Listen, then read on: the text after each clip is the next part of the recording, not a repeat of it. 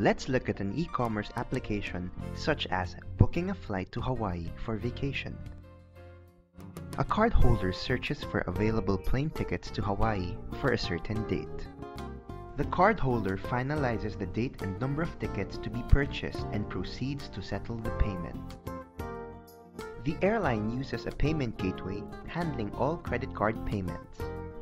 This payment gateway requires a secure passcode as an added security measure. To proceed with the transaction, the cardholder needs to use the first mode of CAP using his dynamic password generator.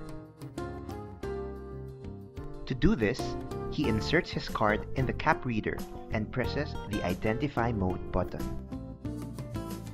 The cardholder then authenticates his identity using his PIN. If he enters a wrong PIN, the device returns an error message. If authentication is successful, the device generates a secure code. The cardholder enters the generated code in the secure passcode field. He then fills out the rest of the required information and clicks Submit to proceed with the transaction.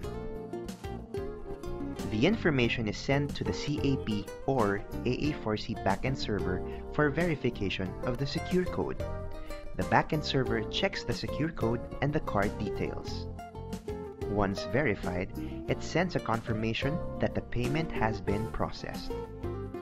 The airline company records the transaction while the cardholder receives confirmation of his payment and his ticket booking reference number. This demo is brought to you by Advanced Card Systems Limited.